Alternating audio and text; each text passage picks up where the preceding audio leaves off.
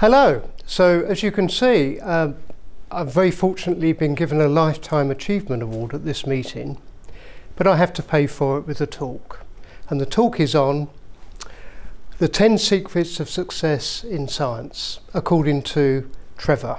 And we'll see really whether there are 10 or maybe more than 10. We'll see how it goes. So the first principle I want to talk about relates to school, really, your school qualifications, for those of you who are still studying for your A-levels, for example, to get to university. And a firm piece of advice is do science A-levels at school, and I would completely agree with that. It's really important to do science A-levels at school if you want to be successful at science. However, the A-levels I would concentrate on, my secret, are as follows. Study and master statistics.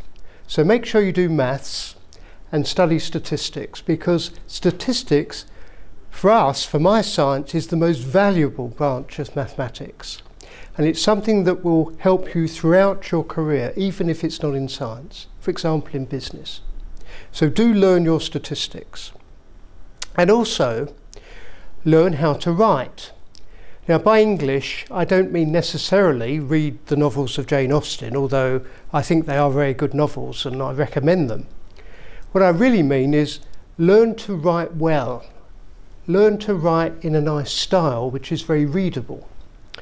Because when you're communicating your science to your colleagues or to the public, it's very important that it reads nicely and so they understand what you say.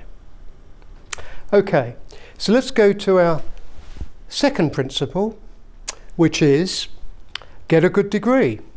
And also, of course, get a good doctoral degree, if possible.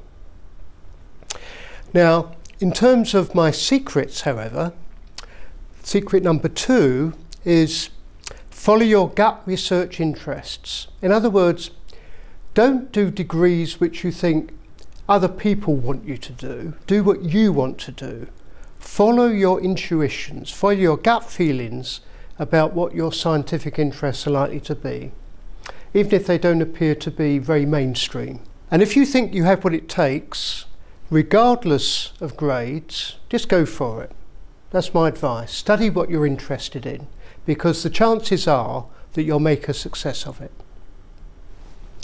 The third principle is join, after your degree, a top research group to do, for example, a PhD or your postdoctoral work. And by a top research group, I mean a group which has a real research leader, someone you can look up to and use as a role model, whether that's in academia, universities, or in industry, with a leading industrial group. The secret, however, is make sure they're fun to work with. It's really important in science to collaborate and cooperate, to act as part of a team. And science is social, and so it makes it so much more enjoyable if you all work together to produce great science. Principle number 4, do great science, and do great science, if you can, on important topics that will have impact. That's a main principle, but the secret is be cagey, be clever and careful. Have your main projects, which we call the alpha projects. These are the fantasies, the things you'd really like to do to become famous, but they may be a bit too ambitious. But on the side, have your beta projects, your bread and butter projects that will enable you to get your PhD or your fellowship or whatever. In other words, good science which is worth doing and worth publishing. It may not rewrite the science books, but it will advance your career. And you might just be lucky enough that your alpha project works. And of course, in any of these projects, if something exciting happens, drop everything and study it. Really make the most of any surprising, exciting findings you find with this strategy. Principle number 5. This is a very important strategy in science, attention to detail. You've got to get things right. You've got to be precise. If you're not precise, things won't work. and replicate your findings. Make sure they're reliable. And from that base, that platform, build on it and extend the findings further. That's the best way to proceed. But the secret is, at the same time, be imaginative and creative in your research. Take a multidisciplinary perspective. In other words, try and use converging methods and findings to drive a point home, to provide really good evidence for a particular conclusion. I call this total football. Use all the approaches you can to make sure you're right. Actually, combining being imaginative with this attention to detail is actually quite a tough thing to do in a scientist, but if you can do it, you're bound to be successful. Principle 6, disseminate your work carefully. What do we mean by disseminate? Well, we mean go out there and talk about it at scientific meetings and publish it so that people can read it, and also, of course, engage with the public and the media so that everyone understands what you're doing. But the secrets are, go to lots of scientific meetings and local seminars and take every opportunity you can to talk about the work, and also publish. If the work is sound scientifically and reliable, publish it. Don't be afraid to publish it. In my early career, I thought I was only ever going to publish my very, very best work. But you know what? I came to regret that. Because what I found is that a lot of other people out there were doing similar things. They did them less well than me, and they went ahead and published it. And I felt, when they saw their papers, I thought, what a shame. I could have published this much better and got the credit for it. So don't ever regret failing to publish work which is of suitable standard. Publish and be damned. If you're wrong, it won't matter very much. No one will cite it. Then forget about your failures. You should focus on your successes. Principle number 7. Publish, of course, they will say, in good journals. What is a good journal? There are so many different types of journal. Some journals are very high profile, like Nature and Science, and if you publish in them, you'll be famous. Other journals are very solid. You perhaps won't be famous, but you'll certainly get a good scientific education by interacting with constructive referees. So a high-profile journal, they may not even bother to review your paper. But in a sound journal, they will at least give you that possibility of constructive review. But the secret is, don't get too obsessed by these journal impact factors by which journals are rated. They're very bizarre statistics anyway. They simply relate to the number of times in the first couple of years your paper is cited. So, of course, it could be cited a lot and then die a death. But it may be better for a paper to be a steady earner, to gradually come online and be recognised for what it is, a major contribution. So what you should focus on ultimately, of course, are citations, how many people read your work and think it's worthwhile to cite it, but also how long these citations last, the half-life of a paper, how long it survives in the scientific consciousness, because that's ultimately going to be your legacy to science. Principle number 8, teaching. Now this is an interesting one. You have a dilemma. If you're a researcher, you also teach. Should you gain teaching experience to preserve your career options? Because after all, it's very hard to make a career simply out of research. Particularly in the UK, there are very few career options where you can simply research without any other commitments. These lucky individuals, for example, may have research professorships or work in an MRC unit or whatever, and all they can do is research. But for most of us, this is not possible. we have to gain lectureships, generally in universities or other institutions. But of course the other point of view is, for heaven's sake, don't get bogged down too much with teaching, because it'll take all your time away from research, and so you will not be able to fulfill your scientific objectives. So how do you resolve this dilemma? Well, this is what I say. Teaching will help you. It is worthwhile doing teaching as a lecturer. It will help your science in two senses. First of all, it will enable you to explain things so much more clearly to your scientific colleagues. So your talks at conferences will have much greater impact as a consequence.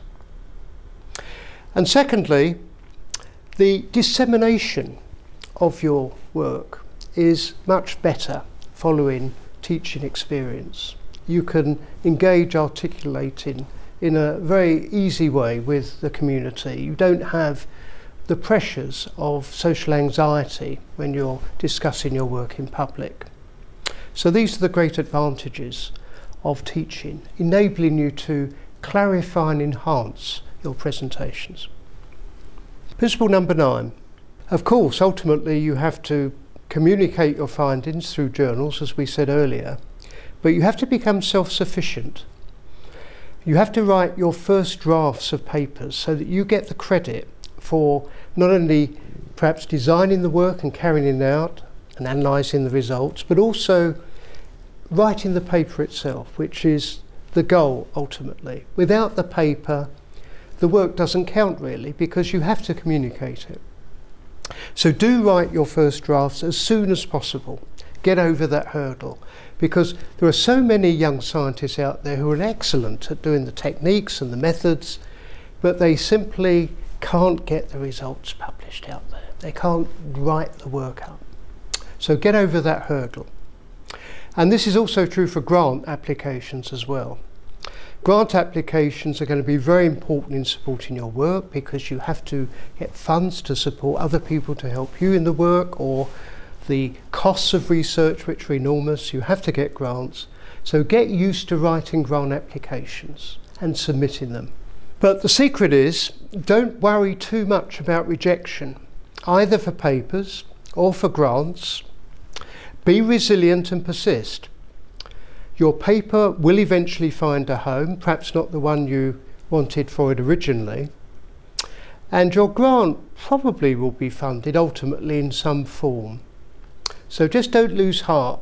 Persist, revise it on the basis of constructive reviews from journal referees and any feedback you can get from research councils or charities like the Wellcome Trust, and then resubmit it somewhere else, taking heed of their advice.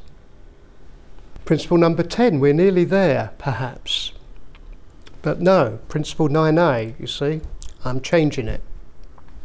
This is a common admonition that you have from advisors. Become independent, they say.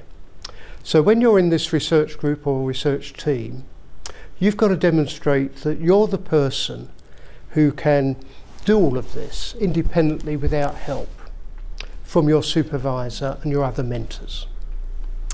It's all very well this, and I agree it is important to show independence by writing papers and getting grants and so on.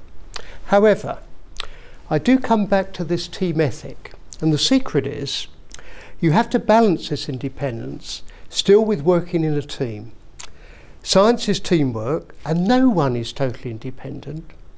And do you know what? Your supervisor is not independent either of you, and they need your help just as much. You probably still need theirs.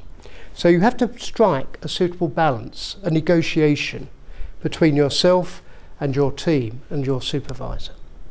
Principle next, 10, move around.